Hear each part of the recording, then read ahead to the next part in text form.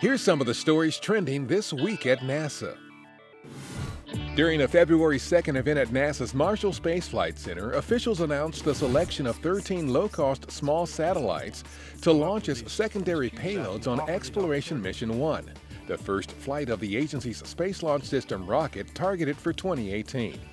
SLS's first flight is designed to launch an uncrewed Orion spacecraft to a stable orbit beyond the Moon to demonstrate and test systems for both the spacecraft and rocket before the first crewed flight of Orion. The announced CubeSat secondary payloads will carry science and technology investigations to help pave the way for future human exploration in deep space, including the journey to Mars.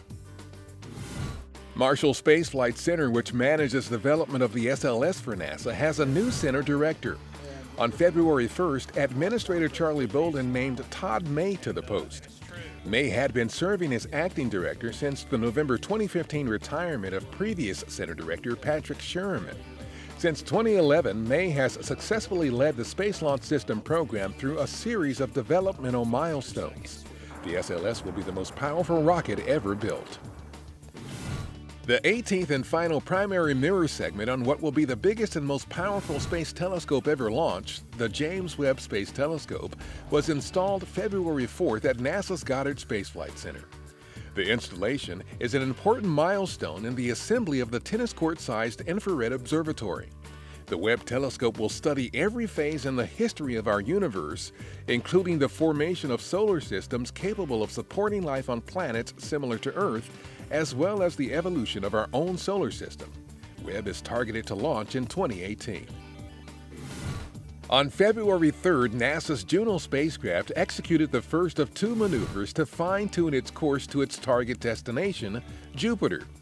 The trajectory adjustment took place when the spacecraft was about 51 million miles from Jupiter and approximately 425 million miles from Earth.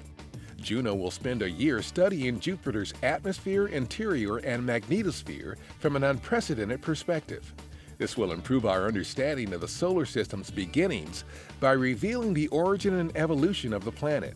Juno, which is scheduled to rendezvous with Jupiter on July 4th, will perform the next trajectory correction maneuver around late May.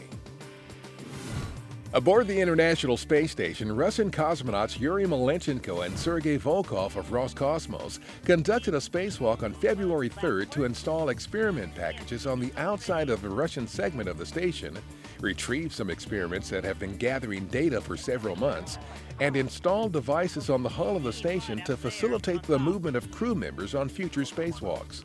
The spacewalk was the 193rd in support of space station assembly and maintenance. About 8 acres of redwood planks previously used as roofing material for Ames Research Center's iconic Hangar 1 at Moffett Field, California, have found new purpose at nearby Levi's Stadium, the brand new home of the National Football League's San Francisco 49ers and the site of the February 7th Super Bowl. Incorporating the reclaimed and locally sourced material into the stadium structure earned it the federally recognized Leadership in Energy and Environmental Design Gold certification. And that's what's up this week at NASA. For more on these and other stories, follow us on social media and visit www.nasa.gov/twan.